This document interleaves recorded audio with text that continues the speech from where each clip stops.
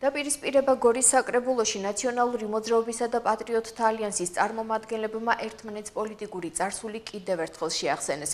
ოპოზიციას შორის კონფლიქტი მას შემდეგ დაიწყო, რაც ნაციონალური მოძრაობის წევრებმა პატრიოტების სახელით იმ ახალი ფრაქციის შექმნა გააპროტესტეს, რომელშიც დღეიდან 3 სხვადასხვა პოლიტიკური შეხედულების ადამიანი ერთიანდება.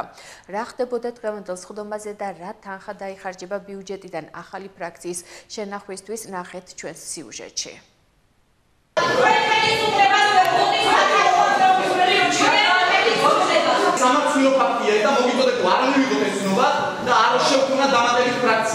გორის საკრებულოს დღევანდელი სხდომა ნაციონალური მოძრაობის და პატრიოტთა ალიანსის წარმომადგენლების დაპირისპირებით დაიწყო. მიზეზი სხდომაზე განსახილველი პირველი საკითხი იყო, რომელიც ფრაქცია პატრიოტები ხალხის სამსახურში ცნობად მიღებას ეხებოდა. საკითხი ნაციონალური მოძრაობის წინააღმდეგობის მიუხედავად დადებითად გადაწყდა. ფრაქცია სირმა ინეშვილის თანაგუნდელი უხელმძღვანელებს და მასში საკრებულოს 2 წევრი, მათ შორის ერთი საკრებულოში ქართული ოცნების სით მოხვედრილი კახაბერ ედიშერაშვილია. თამარ კოდოშვილი, რომელიც პარტიიდან პარტიაში დამოგზაურობს, დღეს ქართულმა ოცნებამ ამ ადამიანს შეუქმნა ფრაქცია.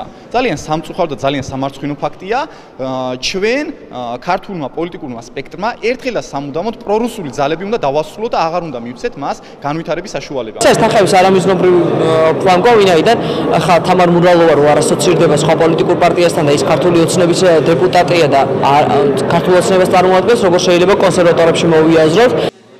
მართველი გუნდის პარტიასთან გარიგებას უარყოფს ფრაქცია პატრიოტები ხალხის სამსახურში თავმჯდომარე, თუმცა თამარ კოდოშვილი არ უარყოფს, რომ ის ერთიანი ნაციონალური მოძრაობის ოპონენტია.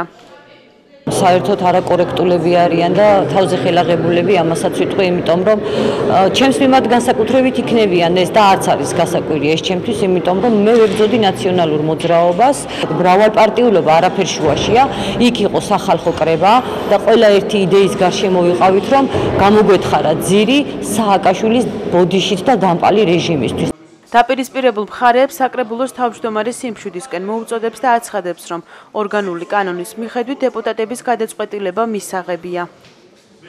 ჩვენ არანაირი ბერკეტი არ აქვს, თუნდაც მე არ მომწონდეს აღნიშნული ფრაქციის პლატფორმა და საშუალებით თუ ის კანონში ჯდება და არ არღობს კანონს, მე არანაირი უფლება არ მაქვს, რომ ჩვენ ცნობად ვიღებთ ამ ყველაფერს. დადებითად ვაფასებთ, თავარი აქტიურები იყო ისინი თავიანთ მუშაობის პროცესში. გორის მუნიციპალიტეტის საკრებულოს გადაწყვეტილების თანახმად ადგილობრივ ბიუჯეტს კიდევ ერთი ფრაქციის დაფინანსება წელიწადში 153.600 ლარი უჯდება.